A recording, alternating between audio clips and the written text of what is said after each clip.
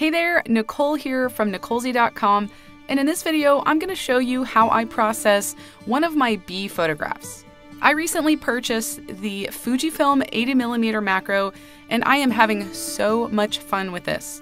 One of my favorite subjects is to go around to flowers and chase bees and bugs and try to photograph them as in focus as possible. Now I kind of lucked out with this cute little bumblebee probably just before it was going to take off. You can see the wings start to flap there. And usually I use the electronic shutter on my camera, which is I think why the wings kind of have that curved look to them, but either way I think it looks pretty neat. I'm inside of Lightroom and I'm just going to go ahead and jump into processing this image. Now the first thing I do is I try to improve the composition with a little bit of cropping. This is actually a fairly decent composition in camera, but I'd like to kind of reposition that bee so it's a little bit more in the top right third of the image. So I'm inside of that develop module and I'll go ahead and access the crop tool. You can do that by either clicking on the crop icon over there, or you can press R to jump to it pretty quickly. I'll go ahead and keep the aspect as the original, and I'm just going to pull that crop from the top right and just move it around. And that might actually be pretty good. I might bring it in from the left a little bit to make that be a little bit larger. I'll press return when I'm finished, and I like this crop. I'm happy with this. Next, I'd like to fix the color. It looks a little bit washed out, but I know it wasn't like this when I photographed it. So I'm going to head over to the basic panel. And if I look here in the profile, I can see that by default, it's the Adobe Color profile. Now, I photographed this with a Fujifilm camera, and Fujifilm has some really fantastic profiles inside of Lightroom that you can use to kind of bring back probably what you saw when you originally created the image. So I'm going to click on this little grid icon on the right. I'm going to make sure that I have the camera matching option selected. And if I hover over these, I can actually see a preview. And the one I want is going to be the Velvia. Now, if I kind of toggle back and forth off of this, you can see the dramatic shift in color. Sometimes Velvia is a little too intense of color, but I actually think this is really perfect for this image. So I'm going to click that to set that on my photo and then click close on the top right.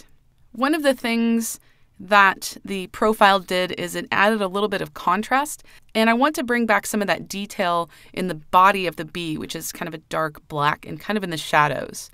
So I'm going to go down to that shadow slider and increase it by moving it over to the right, and that helps bring back some of that detail. I'm also going to go down to the texture slider. This is kind of like clarity. It just helps to kind of accentuate the textures in the photo. So I'm just going to move that to the right. I'm just watching my photo as I'm doing that, but I want to be careful. I'm going to zoom in to show you. This image was photographed at a little bit of a higher ISO. It was at ISO 2000. It was a cloudy day, which actually gives better light, diffused lighting for this type of photograph, but it also introduced some grain to the image. And I need to be careful with that texture slider, and let me show you why. If I were to move it all the way to the right, I'm really kind of pulling out the texture of the grain a little too much. I'm going to reset it, and I'm just going to increase it, maybe about a quarter of the way up, so at about 25. And that just does a nice job of adding texture, but not overdoing it with the grain in the image. I'm also going to increase the vibrant slider a touch. I don't want to go too far, though, because if I go too high, then it really starts to oversaturate. So I'm looking kind of for that sweet spot.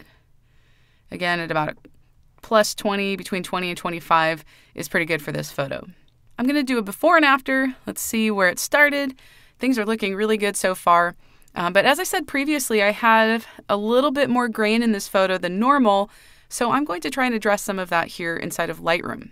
First, I'm going to zoom in because I like to see my images up close, especially in the area where I want to add the noise reduction. I also want to make sure I can see some of kind of the out of focus areas as well, because that's mostly where I want a lot of the noise reduction to be removed from.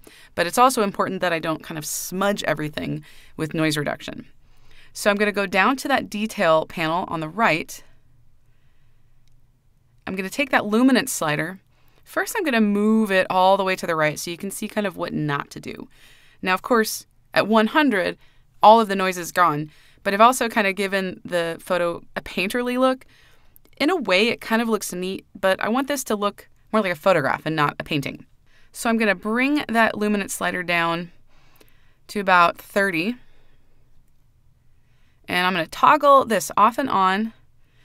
I'm really focusing on the noise. And there's also some color noise that by default Lightroom almost always has set. So I'm going to see that before and after with the color noise as well.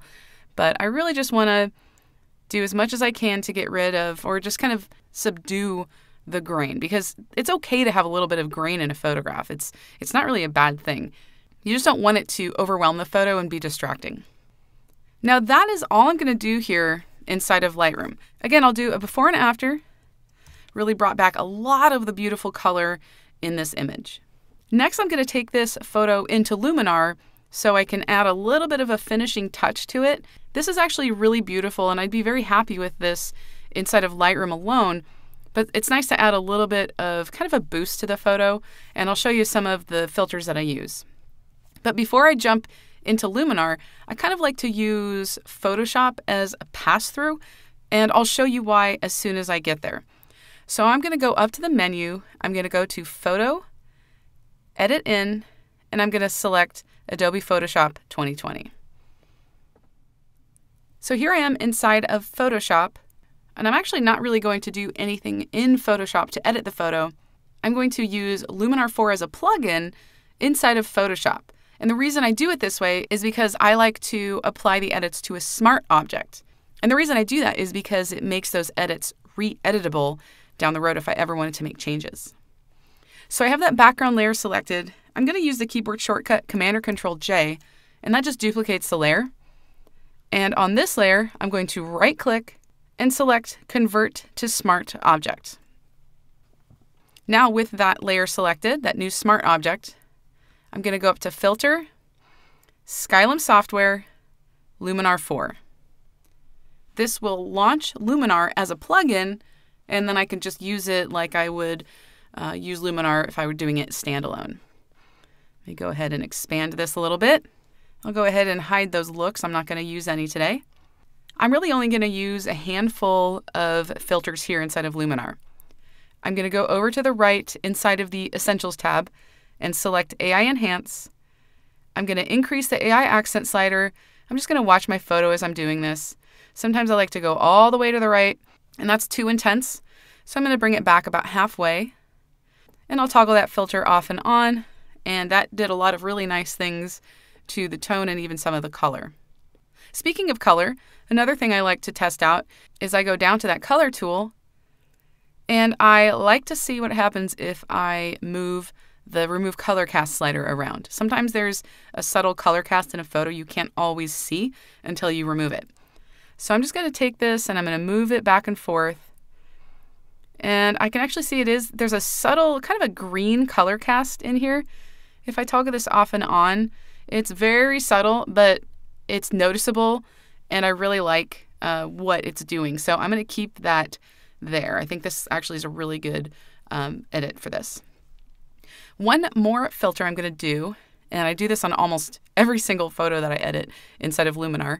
I'm going to go into the Creative section. I'm going to select Mystical, and I'm just going to increase that amount. I don't want to go too crazy. All the way to the right makes it super glowy.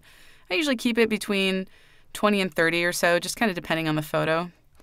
Toggle that off and on. Add some contrast, a tiny bit of saturation, and a little bit of glow. It's kind of like an Orton effect, which, by the way, there is an Orton effect, and if you'd like to use that instead, let me toggle this off. If you go into the portrait settings, click Orton effect, and you can play with the Orton effect there. They're very similar. I kind of go back and forth. I usually just use the mystical one because I'm typically inside of the creative section or category a lot more often, so that's just the one I end up using. So now I'll go ahead and do a before and after, and that really, really improved the look of this image. I'm finished, so I'll go ahead and click Apply there in the top left. This will add all of these adjustments to this photo and apply it to this smart object here inside of Photoshop. And so now you can see if I were to toggle this off and on, all of those edits that I added inside of Luminar.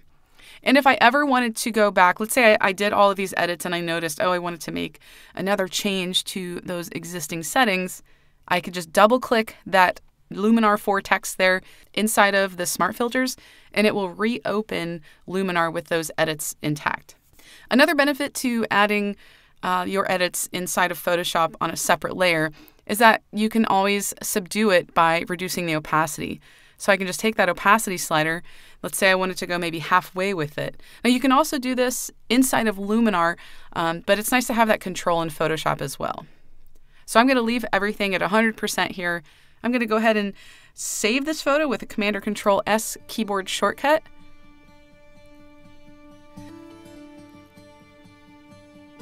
And now I can go ahead and close this file. And I'll go back over to Lightroom. Let's go ahead and check it out. And here's my before image before it went into Photoshop. And here's my after, my final image.